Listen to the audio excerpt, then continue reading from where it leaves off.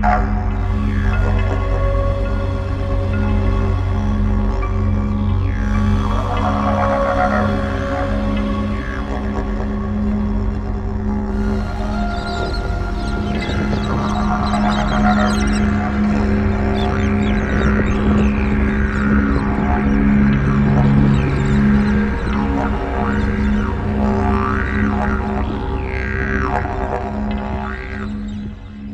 mate, look what's behind us! Uluru!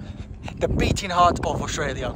So we came from Coober Pedy yesterday. We drove from Coober Pedy to Curtin Springs, which is around 100 kilometers from Uluṟu, where we are at the moment. We stayed in Curtin Springs because it was a long drive and because there is a free campsite that we could stay there. So we did, and then we drove this morning to Uluṟu, which is 100 kilometers from Curtin Springs, like I mentioned. And because we are in a national park, there is no freedom campsites here.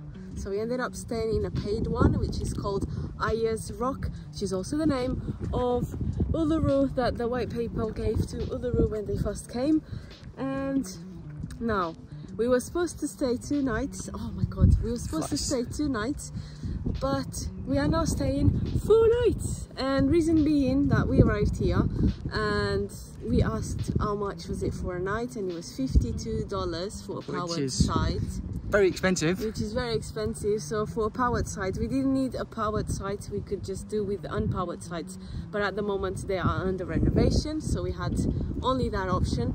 But we spoke with a lady, we asked nicely if she could do anything about the pricing. She said that she could give us the powered site if we did not use the power for $45 instead. And we also asked, we were being cheeky, but if you don't ask you don't get, so we also asked if there was any deals going around, because sometimes the campsites have deals, and they said that if we stayed 4 nights they could do a 30% off, which sounded really good to us. We did the maths and we said it's a no-brainer. Yeah, instead of the 45 that we were supposed to pay per night, we ended up paying 32. Yeah, so in total $126 for 4 nights, which is great. Yeah, for us here, especially being here and surrounded by not much, it's a good deal. And we have running water, showers, flushing toilets, free Wi-Fi, and a swimming pool, which is amazing. It's awesome. Anyway, it turns out that 4 days it's just perfect amount of days here instead of the initial 2 that we had planned, because not just Uluru there to visit, but we also have Kata Chuta, Where is it? which is behind my head, just there. Come to this side. You can't really see it well, but these are the views from our campsite, by the way, so we have really awesome views.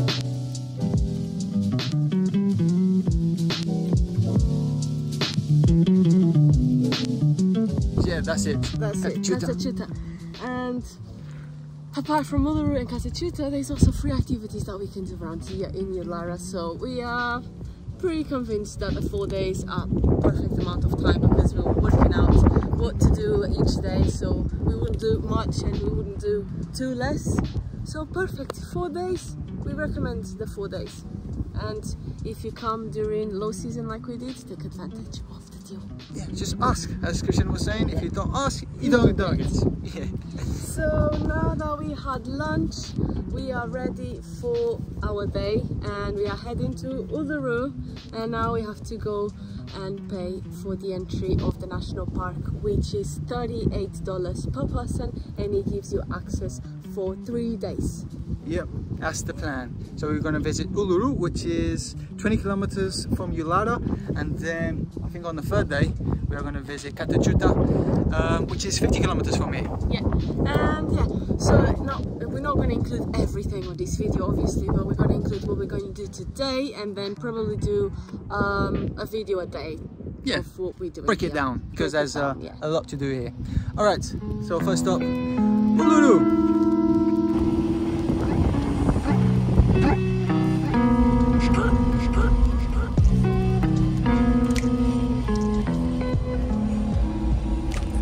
For being a low season, this is pretty busy. I was not expecting so many people around because we haven't seen many people on the roads, but there's quite a few people. They're all here. Yeah. Now, speaking of the logistics of going from and to the free campsite, which is 100 kilometers, this vehicle consumes petrol as a beast. It consumes 18 liters to 100 kilometers. So if you do the maths, that's 32 liters. Petrol here in Uluṟu is $2.70. That will be $97 to go and to come back. So makes sense staying here, paying only $32. So it's saving money staying here. Yeah. Free doesn't mean that you're saving money sometimes, so you have to do the maths. Exactly. Plus we would have to pay for showers at the free campsite, and we would have 0 facilities, and here at least we have the free showers, we have the facilities, which are not much. We don't have a communal area, but still we have a place, like a big place for us, which is nice and tidy. And yeah, like Joan was saying, free doesn't mean no costs. It just means that you have to do all the maths and think about all the logistics. Yeah. Be smart. Yeah, so let's head on to Uluru.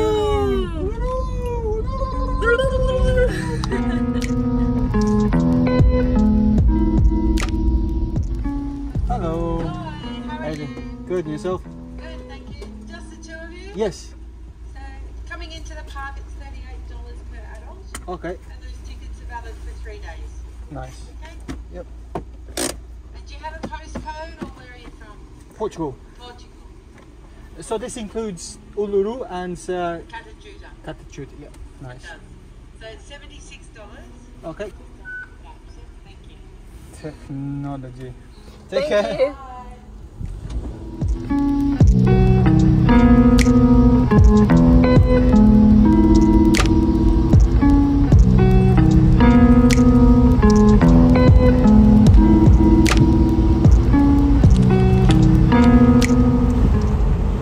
We're gonna do the Uluru base walk, meaning that we're gonna go and walk around Uluru. It's gonna take us approximately 3 hours, and it's around 11 kilometers. And we are finally here, Uluru, right in front of us, this majestic, massive rock.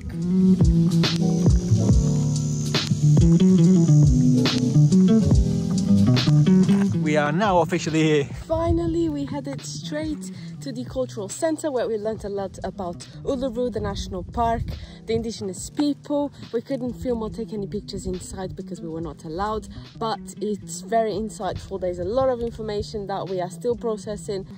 But now we headed to a walk. It was too late to do the base walk that we wanted, which is the walk around the whole Uluru rock.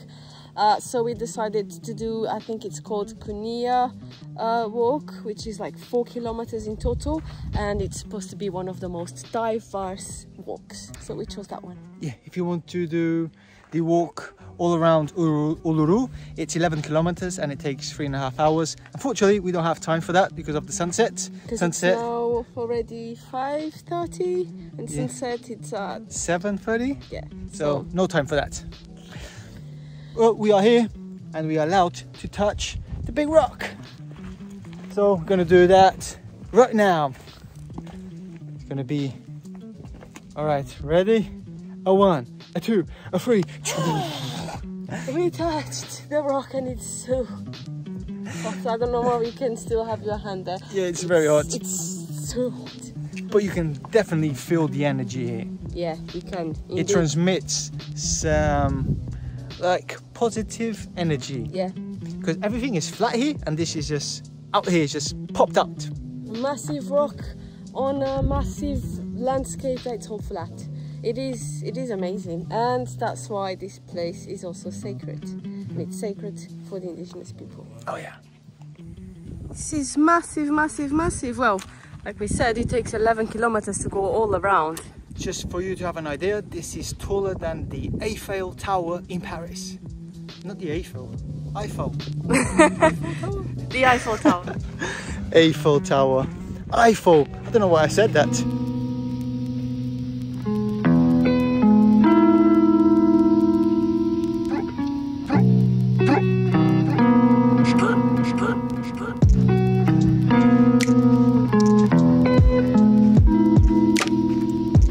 Fun fact, the Aboriginal have been calling Uluru area home for over 30,000 years. They are the oldest continued tribe in the world with the oldest continuing culture.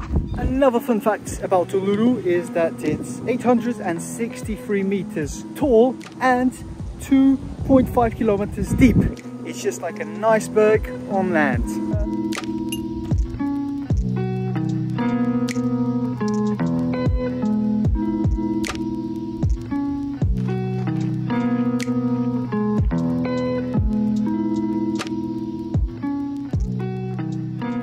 Okay, so this walk is completed. We are now returning. This one is not one that we can just loop around. We have to return on the same way that we came, but it's pretty pleasant. Nice views all the way, with the Uluru of course. And yeah, we have a little bit of shade as well. It's not too hot today, so we chose a perfect week to come to Uluru as well, because it's not super hot but it's also not super cold, so perfect. You were complaining a few days ago about the weather. It's been raining, miserable, yeah, but now you were blessed. I know, we were complaining as we arrived in Uluṟu-Kata and it was a little bit not so good, but now can't complain anymore. Look at this, check this out. We found an oasis in the middle of the desert. This is where people used to rely on water. Fascinating. And there's also a cave down there that we're gonna check out. Yeah, and this is just the start of a very short walk. It's the same start as the walk that we did, but this one is much quicker. Okay, so this is the map of the walks. This was the first one that we did, the green one, from here until here, and then we came back, and then we did this shorter one, the Kunia walk, that took us to the waterhole and the cave that was somewhere here as well. And now we are heading to the sunset viewing area, which is here.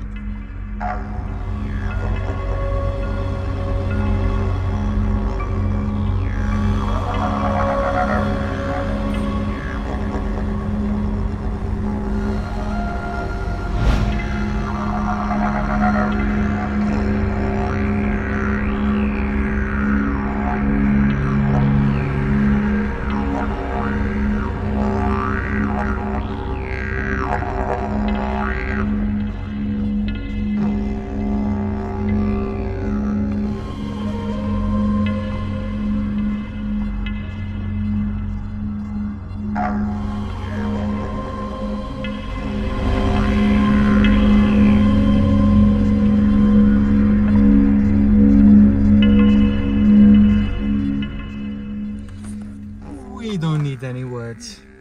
We can attest that Uluru does change colours throughout the day depending on the light.